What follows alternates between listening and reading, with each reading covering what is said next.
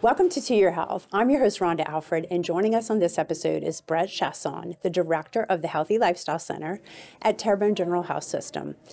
We will discuss heat exhaustion, the signs and symptoms, causes, treatment, prevention that you need to know to keep you and your family safe this summer. Welcome to the show, Brett. I appreciate you having me on, Rhonda. All right, well, let's get started with you telling us a little bit more about yourself and your role at Terrebonne General. Yeah, so I am a certified athletic trainer.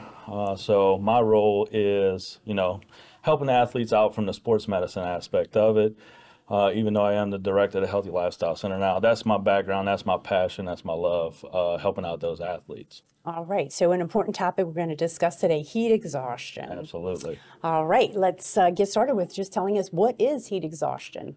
So pretty much here in South Louisiana, no matter if you're an athlete or you're working at home in the yard, whatever it ends up being, you're having to deal with heat. There's all kind of heat-related illnesses that we're having to deal with, heat syncope, whenever you start passing out, muscle cramps, everything all the way up to heat stroke, which is a medical emergency. That's one thing we want to educate the community about.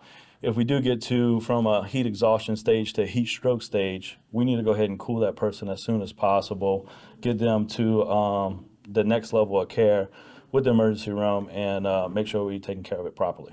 All right. Well, what are some signs and symptoms of heat exhaustion?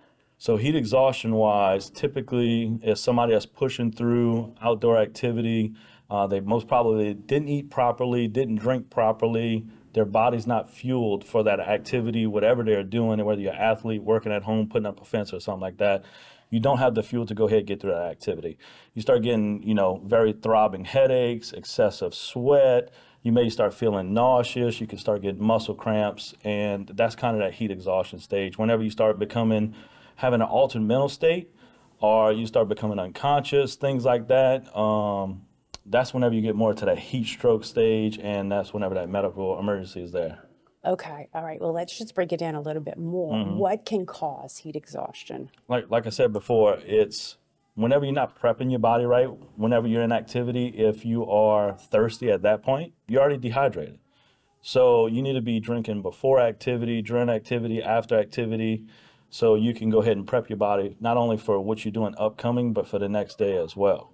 Okay. And what's some good things to drink? Oh, we want to drink water throughout practice, obviously, but we also want to replace all the electrolytes that we expel throughout the body whenever we are sweating. So your Powerades, Pedialytes, Gatorades, things like that, to go ahead and replace all the electrolytes that you're losing whenever you're sweating.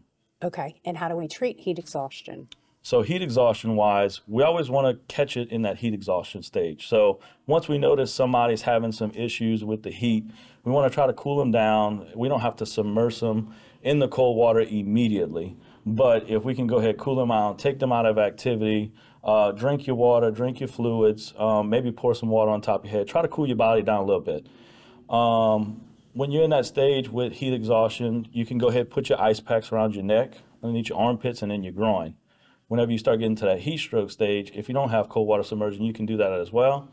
But the best thing to do is try to get them fully submerged up to their neck, cold water at least 60 degrees or below, and we're trying to get that core body temperature down below 102 degrees at that point. Okay, so it sounds pretty serious. What is the difference between heat stroke and heat exhaustion? Mm-hmm.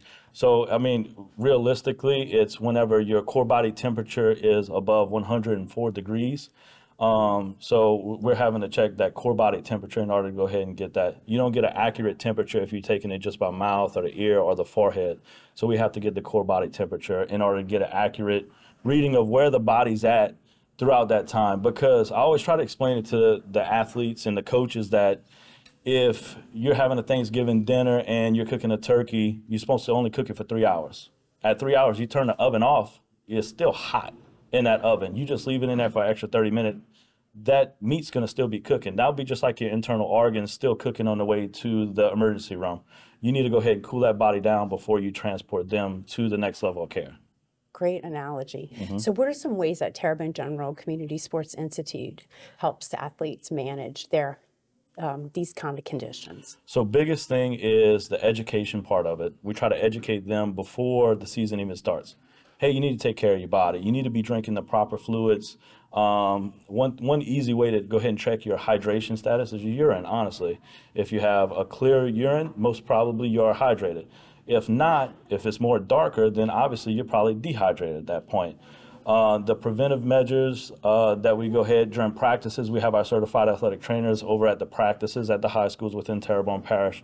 So we're there to go ahead, treat the athletes, make sure, reinforce, stay hydrated throughout practice. If something does happen, we are there for the emergency care though.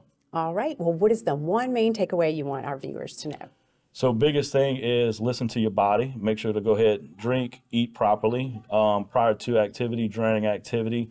And then also, if you do come to a heat stroke related injury, we need to make sure cool first, transport second. All right. Well, thank you so much for all you're doing for our athletes and our community. I appreciate it. Thank you for having me on. For more information on managing and preventing heat exhaustion or heat stroke, please visit tghealthsystem.com. I'm Rhonda Alford. Thanks so much for joining us on To Your Health. I'll see you right back here next week.